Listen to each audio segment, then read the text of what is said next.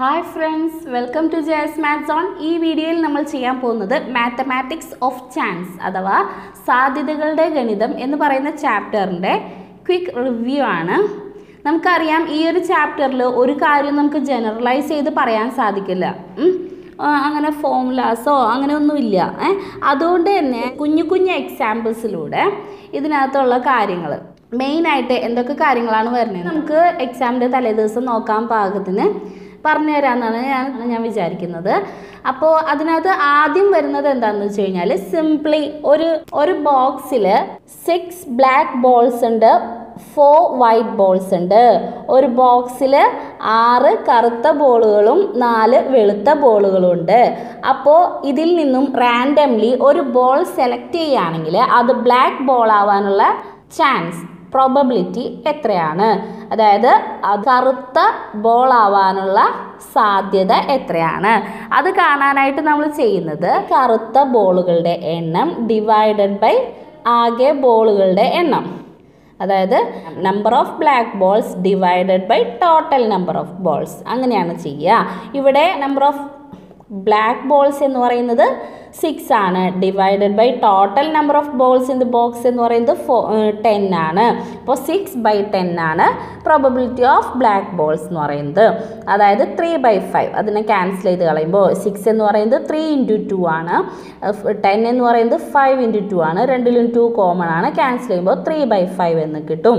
അതുപോലെ probability of white balls കിട്ടാനുള്ള chance, വെളുത്ത ബോൾ കിട്ടാനുള്ള സാധ്യത എന്ന് പറയുന്നത് നമ്പർ ഓഫ് വൈറ്റ് ബോൾസ് ഇവിടെ 4 ആണ്, divided by total number of balls ഇവിടെ 10 ആണ്, ഈക്വൽ ടു അതിലും 2 കോമൺ ആണ് രണ്ട് സൈഡിലും. ഇത് 2 × 2 ആണ്, ഇത് 5 × 2 ആണ്.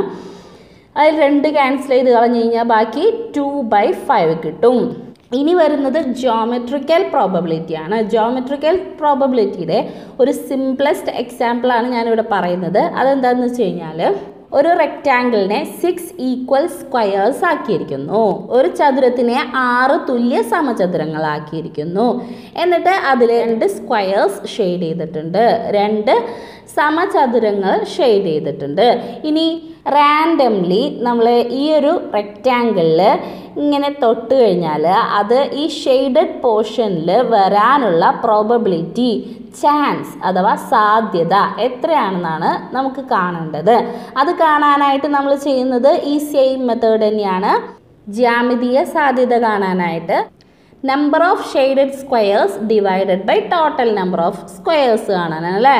നമ്പർ ഓഫ് ഷെയ്ഡഡ് സ്ക്വയേഴ്സ് ഇവിടെ 2 ആണ്, divided by total number of squares ഇവിടെ 6 ആണ്. 2 ഡിവൈഡഡ് ബൈ 6, രണ്ടിലും 2 കോമൺ ആണ് അല്ലേ. ഇത് 1 × 2 ആണ്, ഇത് 3 × 2 ആണ്. ആ 2 ക്യാൻസൽ ചെയ്ത് കഴിഞ്ഞാൽ നമുക്ക് 1/3 എന്ന ആൻസർ കിട്ടും. നെക്സ്റ്റ് വരുന്നത് പെയേഴ്സ് വരുന്ന കേസാണ് കേട്ടോ. പെയേഴ്സ് വരുന്ന കേസ് എന്ന് പറഞ്ഞു കഴിഞ്ഞാൽ ഇതാ നോക്കിയേ, നമുക്ക് 2 ബോക്സസ് തന്നിരിക്കുന്നു. ഈ ഒരു ബോക്സിൽ 1 2 3 4 എന്നീ 4 നമ്പേഴ്സ് ഉണ്ട്. സെക്കൻഡ് ബോക്സിൽ 1 2 2 നമ്പേഴ്സ് ഉണ്ട്. 2 പെട്ടികളുണ്ട്, അതിൽ ഒരെണ്ണത്തിൽ 1 തുടങ്ങി 4 വരെയുള്ള നമ്പേഴ്സ് ഉണ്ട്, അടുത്തതിൽ 1ഉം 2ഉം 2 നമ്പേഴ്സാണുള്ളത്. ഈ 2 പെട്ടിയിൽ നിന്നും ഓരോ നമ്പർ വെച്ച് സെലക്ട് ചെയ്ത് കഴിഞ്ഞാൽ അതിൻ്റെ സം ഓഡ് ആവാനുള്ള പ്രോബബിലിറ്റി, സം ഓഡ് ആവാനുള്ള ചാൻസ്, തുക ഒറ്റ സംഖ്യ ആവാനുള്ള സാധ്യത കാണാനായിട്ട് നമ്മൾ എന്താ ചെയ്യുക? അപ്പോൾ ഇങ്ങനെ നമ്മൾ ഇതിൽ നിന്നും ഓരോ നമ്പർ വീതം എടുക്കുമ്പോൾ ഏതൊക്കെ പെയർ ഓഫ് നമ്പേഴ്സ് വരാൻ പോസിബിലിറ്റി ഉണ്ടെന്ന് നമ്മൾ ആദ്യം എഴുതി നോക്കണം. അതായത് ഇതിൽ നിന്നും 1 എടുക്കാം, എന്നിട്ട് ഇതിൽ നിന്നും 1 എടുക്കാം. അങ്ങനെ 1 1 ഇതിൽ നിന്നും 1 തന്നെ എടുത്തിട്ട് ഇതിൽ നിന്നും 2 എടുക്കാം, അങ്ങനെ ഒരു ചാൻസ് ഉണ്ട് അല്ലേ. 1 എടുക്കുക, നെക്സ്റ്റ് ബോക്സിൽ നിന്ന് 2 എടുക്കുക, അങ്ങനെ ഒരു ചാൻസ് ഉണ്ട്. പിന്നെ നമ്മൾ ഇതിൽ നിന്ന് 2 എടുത്തിട്ട് ഇതിൽ നിന്ന് 1 എടുക്കുക, അങ്ങനെ ഒരു ചാൻസ് ഉണ്ട്. പിന്നെ ഇതിൽ നിന്ന് 2 എടുത്തിട്ട് ഇതിൽ നിന്ന് 2 എടുക്കുക, അങ്ങനത്തെ ചാൻസ് ഉണ്ട്.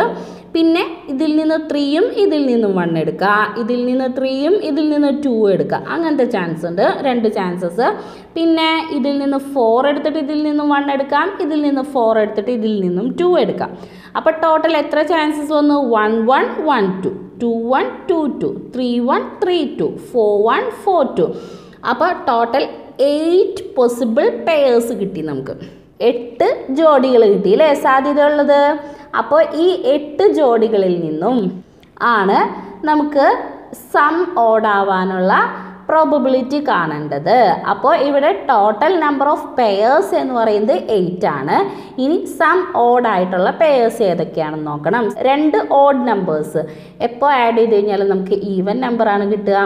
2 ഈവൻ നമ്പേഴ്സ് എങ്ങനെ ആഡ് ചെയ്ത് കഴിഞ്ഞാലും നമുക്ക് ഈവൻ നമ്പർ തന്നെയാണ് കിട്ടുക. 2 ഒറ്റ സംഖ്യകൾ കൂട്ടിയാലും 2 ഇരട്ട സംഖ്യകൾ കൂട്ടി കഴിഞ്ഞാലും നമുക്ക് കിട്ടുന്നത് ഇരട്ട സംഖ്യയായിരിക്കും.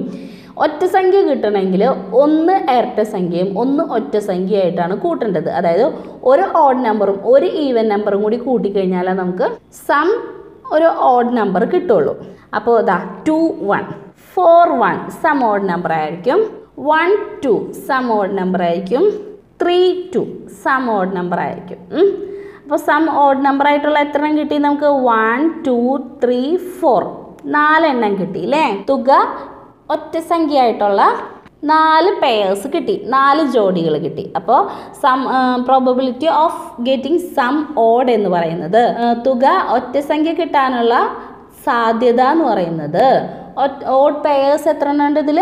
1 2 3 4. Number of pairs whose some is odd divided by total number of pairs. അതായത് സം ഓഡ് കിട്ടുന്ന തുക ഒറ്റ സംഖ്യ കിട്ടുന്ന പെയേഴ്സിൻ്റെ എണ്ണം ഡിവൈഡഡ് ബൈ ആകെ പെയേഴ്സിൻ്റെ എണ്ണം. അപ്പോൾ 4 ഡിവൈഡഡ് ബൈ 8 വരും. ദാറ്റ് ഈസ് ഇവിടെ രണ്ടിടത്തും 4 കോമൺ ആയിട്ട് വരുന്നു. അതായത് ഇത് 1 × 4 ആണ്, ഇത് 2 × 4 ആണ്. 4 ക്യാൻസൽ ചെയ്ത് കഴിഞ്ഞാൽ 1 ഡിവൈഡഡ് ബൈ 2 എന്ന് കിട്ടും. ഇനി ഇവിടെ പ്രോബബിലിറ്റി ഓഫ് സം ഈവൻ കാണുകയാണെന്ന് വിചാരിക്കും. അതായത് സം ഇരട്ട സംഖ്യ ആണുള്ള പ്രോബബിലിറ്റി എന്ന് പറഞ്ഞു കഴിഞ്ഞാൽ 1 1 വരും, 3 1 വരും, 2 2 വരും, 4 2 വരും. അതും 4 എണ്ണം തന്നെയാണ് അല്ലേ ഉള്ളത്. അപ്പോൾ പ്രോബബിലിറ്റി ഓഫ് സം ഈവൻ എന്ന് പറഞ്ഞാൽ സം ഈവൻ ആയിട്ടുള്ള പെയേഴ്സിൻ്റെ എണ്ണം 4 ഡിവൈഡഡ് ബൈ ടോട്ടൽ പെയേഴ്സിൻ്റെ എണ്ണം 8. അങ്ങനെ 1/2 എന്ന് കിട്ടും.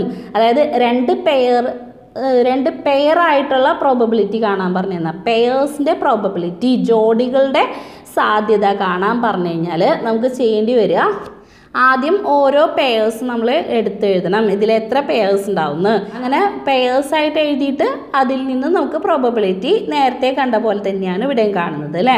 ഇനി വരുന്ന കേസ് മോർ പെയേഴ്സ്, ഇതിന് കൂടുതൽ പെയേഴ്സ് വരുന്ന കേസ്. കൂടുതൽ ജോഡികൾ വരുമ്പോൾ നമുക്ക് ഇതുപോലെ മുഴുവൻ എടുത്തെഴുതാൻ ബുദ്ധിമുട്ടായിട്ട് വരും.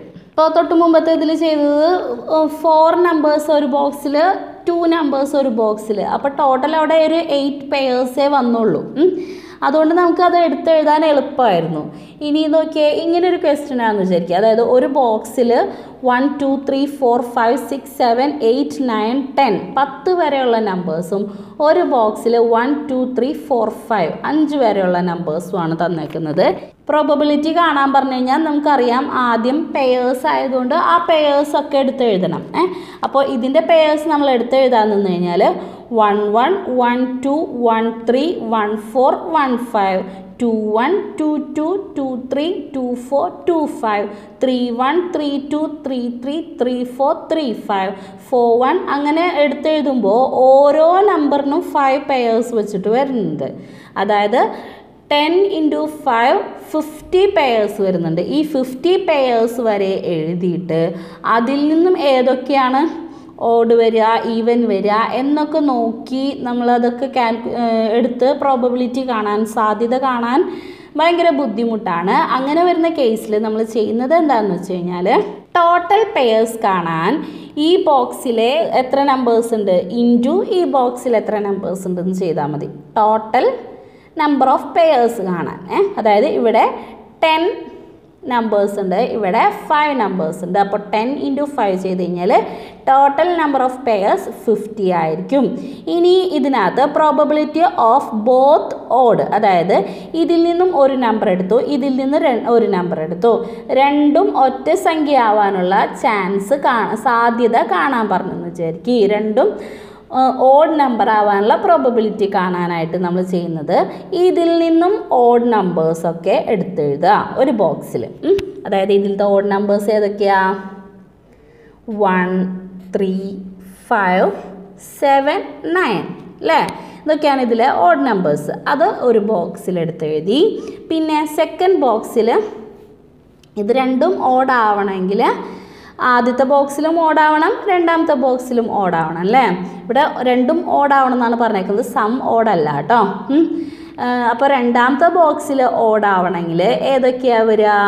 1, 3, 5 ഈ 3 നമ്പേഴ്സ് അല്ലേ, അത് രണ്ടാമത്തെ ബോക്സിലും എടുത്തെഴുതി. അപ്പോൾ ഈ രണ്ടും ഓടാവണമെങ്കിൽ ഫസ്റ്റ് ബോക്സിൽ ഇത്രയും നമ്പേഴ്സ്, സെക്കൻഡ് ബോക്സിൽ ഇത്രയും നമ്പേഴ്സിനായിട്ടാണ് പെയർ ചെയ്യേണ്ടത്, ജോഡിയാക്കേണ്ടത്. അപ്പോൾ വരുന്ന ടോട്ടൽ നമ്പർ ഓഫ് പെയേഴ്സ് എത്രയായിരിക്കും? ഇതിൻ്റെ ടോട്ടൽ നമ്പർ ഓഫ് പെയേഴ്സ് 50 ആണെങ്കിൽ ഇതിൻ്റെ ടോട്ടൽ നമ്പർ ഓഫ് പെയേഴ്സ് എന്ന് പറഞ്ഞാൽ 1, 2, 3, 4, 5. 5 into 1, 2, 3, 3. 5 into 3, 15 ആണ്. അപ്പോൾ നമ്പർ ഓഫ് ഓഡ് പെയേഴ്സ് എന്ന് പറഞ്ഞു കഴിഞ്ഞാൽ, അല്ലെങ്കിൽ ബോത്ത് ഓഡ് ആവുന്ന പെയേഴ്സ്, രണ്ടും ഒറ്റ സംഖ്യ ആവുന്ന ജോഡികൾ എത്ര ഉണ്ടാവും ഇവിടെ? 5 into 3, 15 ആയിരിക്കും. അപ്പോൾ ഈ 15 pairs divided by total number of pairs 50 ആണ്. അപ്പോൾ 15 ഡിവൈഡഡ് ബൈ 50 ആണ് ഇവിടെ രണ്ടും ഓടാവാനുള്ള സാധ്യത വരിക, രണ്ടും ഒറ്റ സംഖ്യ ആവാനുള്ള സാധ്യത, രണ്ടും ഓടാവാനുള്ള probability, chance equal to 15 divided by 50 equal to, ഇതിൽ രണ്ടിലും 5 കോമൺ ആണ്, ഇത് 3 into 5 ആണ്, ഇത് 10 into 5 ആണ്. 5 ക്യാൻസൽ ചെയ്ത് കഴിഞ്ഞാൽ 3 ഡിവൈഡഡ് ബൈ 10 എന്ന് കിട്ടും. ഇനി ഇതുപോലെ തന്നെ ബോത്ത് ഈവൻ ആവാനുള്ള പ്രോബബിലിറ്റി കാണണമെങ്കിൽ ഈവൻ നമ്പേഴ്സ് എഴുതണം. ഇതിനകത്ത് ഈവൻ നമ്പേഴ്സ് എന്ന് പറയുമ്പോൾ 2, 4, 6, 8, 10 അതെടുത്തെഴുതി. പിന്നെ ഇതിനകത്ത് ഈവൻ നമ്പേഴ്സ് എന്ന് പറയുമ്പോൾ 2, 4 രണ്ട് നമ്പേഴ്സാണ് വരുന്നത്, അതെടുത്തെഴുതി. ഇനി അപ്പോൾ ഇവിടെ എത്ര പെയേഴ്സ് ഉണ്ടാവും? ഇവിടെ 5 നമ്പേഴ്സ് ഉണ്ട്, ഇവിടെ 2 നമ്പേഴ്സ് ഉണ്ട്. 5 into 2, 10 പെയേഴ്സ് ആണ് ഇവിടെ ഉണ്ടാവുക. അപ്പോൾ പ്രോബബിലിറ്റി ഓഫ് ബോത്ത് ഈവൻ എന്ന് പറയുന്നത്, രണ്ടും ഇരട്ട സംഖ്യ ആവാനുള്ള സാധ്യത എന്ന് പറയുന്നത് 10 divided by total number of pairs 50, that is 1 divided by 5. ഇതിനകത്ത് 10 ആണ് കോമൺ ആയിട്ട് വരുന്നത്, അത് ക്യാൻസൽ ചെയ്ത് കളയുമ്പോൾ 1/5 എന്ന് കിട്ടും. ഇത്രയാണ് മെയിൻ കാര്യങ്ങളായിട്ട് ഈ ഒരു ചാപ്റ്ററിൽ പറയാനുള്ളത്. ഈ വീഡിയോ നിങ്ങൾക്ക് ഇഷ്ടമാവുകയാണെങ്കിൽ ലൈക്ക് ചെയ്യുക, ഫ്രണ്ട്സിനൊക്കെ ഹെൽപ്ഫുൾ ആണെന്ന് തോന്നുകയാണെങ്കിൽ ഷെയർ ചെയ്യുക. എൻ്റെ ചാനൽ ഇതുവരെ സബ്സ്ക്രൈബ് ചെയ്തിട്ടില്ലെങ്കിൽ സബ്സ്ക്രൈബ് ചെയ്യുക. ബെല്ലൈക്കൺ കൂടി പ്രസ് ചെയ്യുകയാണെങ്കിൽ ഞാൻ ഓരോ വീഡിയോ ചെയ്യുമ്പോഴും കറക്റ്റ് ടൈമിൽ നിങ്ങൾക്ക് നോട്ടിഫിക്കേഷൻ ലഭിക്കും. Thank you.